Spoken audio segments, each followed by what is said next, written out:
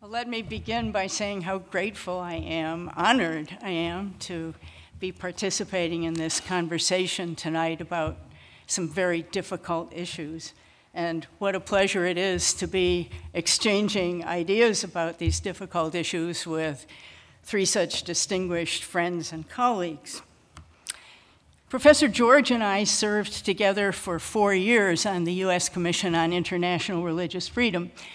And I think he will agree with me when I say that I wish that that commission had spent more time on Europe. I think that relative neglect might have been due in part to the fact that we were concentrating on horrific atrocities in many other parts of the world. But sometimes an early warning is just as important as a condemnation of behavior that has spiraled into chaos. So tonight we're here to discuss not one, but two alarming trends in Europe: the increasing threats to religious freedom and the increasing incidence of anti-Semitic activities. A whole conference could have been devoted to either one of those subjects. But since they are combined this evening, I assume that the organizers of the conference expected us to say something, to ponder something about the connections between them. One obvious connection is that in Europe, the fear of religiously motivated violence has made Europeans more disposed to accept restrictions on religious freedom, thus opening up a whole new discussion about what restrictions are necessary and legitimate in a free society. But what I would like to explore with you this evening is a less obvious connection, one that concerns changes in Europe itself that may be contributing both to a rise in anti-Semitism and to an increasing disregard for religious freedom. So let me begin with some reflections about the sources of these two trends. According to USERF's most recent annual report, there are three primary sources for the rise in anti-Semitism in Europe, and these are the three that are most frequently named.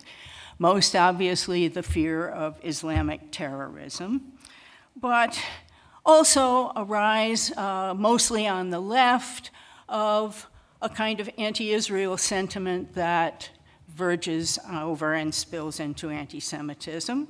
And third, mostly on the right, some new forms of populism that have forgotten the horrors of the mid-20th century. Now, the organizers of this panel, which was originally planned way back last February, they didn't send us very many suggestions about what to discuss, but one thing they did say was that there might be a fourth factor at work in addition to the three I just mentioned, and that they referred to very delicately as the open-mindedness of secularized Europe, which may or may not be a euphemism for the kind of open mind that's so open the brains fall out. I'm going to say some more about that factor presently, but first, if we then turn to what might be the causes of increased threats to religious freedom in Europe, we find, not surprisingly again, that the threat of religiously motivated violence is the most frequently invoked as a justification for new laws restricting religious freedom there. But if we were to look more deeply, I think we have to add two other factors. One is the well-documented growth in Europe of religious indifference, which leads many people to regard religious freedom as not very important. In fact, I would say the biggest problem we had on our commission was convincing people that religious freedom was a right worth protecting. And the second factor that I think we need to take into consideration is the rise in Europe of a new form of European secularism that is actively hostile to religion and that actively promotes the idea that religion itself is a major cause of strife. So here's the question that I would like to pose about the relationship between the rise in threats to religious freedom and the rise in anti-Semitism. is Europe's increasing abandonment of its religious roots in Judaism and Christianity. Is that not only facilitating the erosion of religious freedom in Western Europe, but is it also fostering conditions that are conducive to anti-Semitism?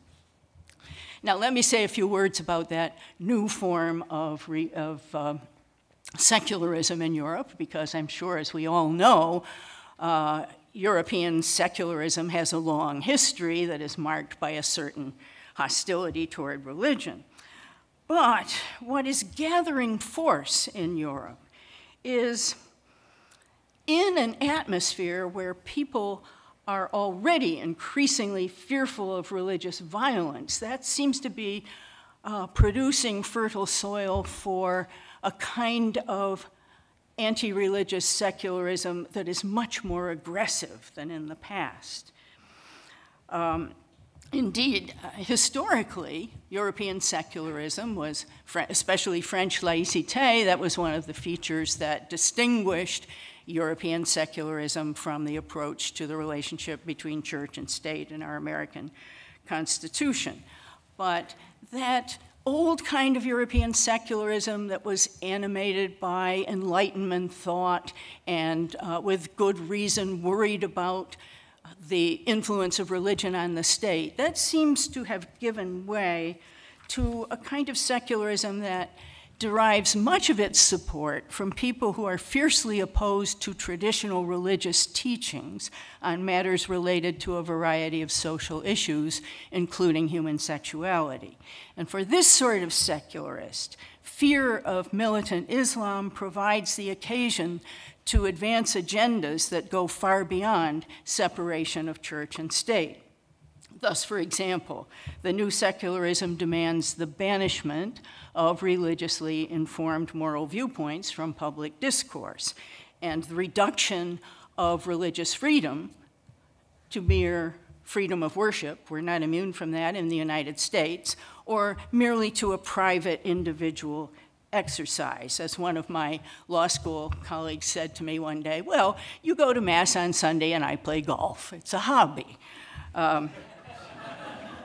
Now that an increasing proportion of the European population describes itself as non-religious, there's not much pushback against creeping inroads on freedom of conscience, the conscience rights of medical personnel who decline to perform euthanasia or abortions, or against legal prohibitions of kosher or halal slaughter, or conspicuous display of religious symbols by government workers or public school students and teachers, or even against proposals now being made in some countries, in San Francisco, for banning male circumcision. So I think it's pretty clear that the new secularism poses a threat to religious freedom. But what about anti-Semitism? What might secularism and religious indifference have to do with the rise of attacks on and harassment of Jews in Europe? In fact, one might ask the question, what's so harmful about Europe's abandonment of her religious heritage, since that heritage did not prevent the horrors of the mid-20th century? And many of our colleagues, my colleagues certainly in the academic world, would argue that the sooner you get rid of religion, the more open and tolerant society will be. That's a serious contention that is being made. The contention has been challenged, however, by some of Europe's leading contemporary thinkers. Rabbi Jonathan Sacks has already been mentioned. He is certainly in the forefront of challenging those ideas. The French philosopher Pierre Manon, similarly in his new book, Beyond Radical Secularism. But the one who's most interesting to me is the self-described leftist and atheist philosopher Jürgen Habermas. What all of those three have in common, and many more, is that they've expressed the fear that of Europe's abandonment of her Jewish and Christian heritage is bringing into being a new kind of Europe where Jews and other minorities will be increasingly at risk. Habermas, I think, has stated the case as well, if not better than anyone. At the time of the controversy over whether the European Constitution should include a reference to its religious heritage, Habermas astonished his leftist friends by warning that the new secularism is a threat to the great political acquisitions of Western thought that progressives cherish: respect for the dignity of the human person, human rights, the rule of law. And then, to the astonishment of his fellow atheists, he went on to claim that all of those ideals had their source, and here I'm quoting, in the legacy of the Judaic ethic of justice and the Christian ethic of love. To this day, he said, quoting again, Europe has no alternative to this legacy. We continue to draw on the substance of this heritage. Everything else is just idle postmodern chatter, end quote. Now, I trust no one here would understand the concerns of Rabbi Sachs or Habermas or Manon as nostalgia for a past that will never return, and that in any case, a past that had its problematic features, as we all know. It hardly needs to be said that any country's heritage is a mixed bag. It contains some things that are best left behind and other things that are worth preserving and building upon. What some of Europe's best minds are calling for is not a return to the past, but the continued participation in, the reinvigoration of religiously informed moral viewpoints in dialogue with the Enlightenment inheritance, in dialogue with Greek philosophy, in dialogue with Roman law, everything that made up so much of European culture. They are calling for those voices in the discussion of what Europe is and what Europe will become. They do not want to lose the synergy between faith and reason, belief and unbelief, Jerusalem and Athens. The synergy that has been the wellspring of so many of Europe's greatest political and cultural achievements. They're worried that Europe is losing her moral compass. They're worried that Europeans are increasingly unable to say what principles they will defend and why they will defend them. Pointing to Europe's low birth rates, in combination with the decline of biblical religion, an Italian writer, Giulio Meotti, recently put it this way: an agnostic and sterile continent is a continent that will have no strength either to defend itself against existential threats or to assimilate a civilization of the zealous and the young. I think it would be a mistake to ignore those concerns about the political consequences of a situation where Europeans are increasingly unable to articulate what they stand for. I think it's necessary to take seriously that we may be viewing a moral vacuum in which anti-Semitism and other evil ideas will find little check, and where the weakest and most vulnerable members of the society will always be the most at risk. That's why even self-described non-believers, Habermas in Germany, Marcello Pera in Italy, I could name many others, they have begun to ask how Europe will confront the challenges of the future if she rejects her religious heritage.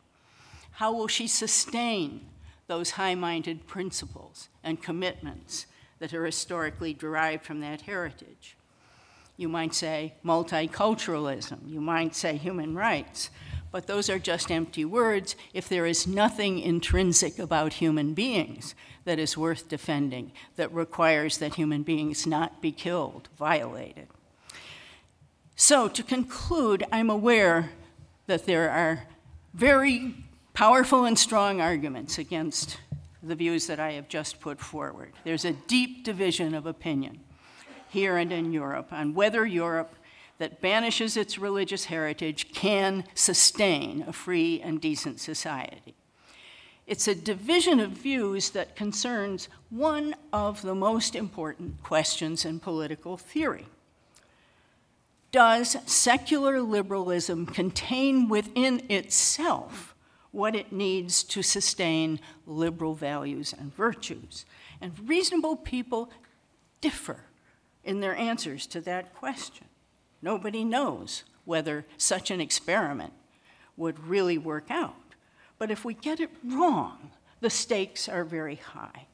For there is one fact about which reasonable people cannot disagree, and that is the political and social health of the free societies is being closely watched every hour of every day by persons who have no respect for our hard-won freedoms and less regard for the religions that have sustained them. Thank you.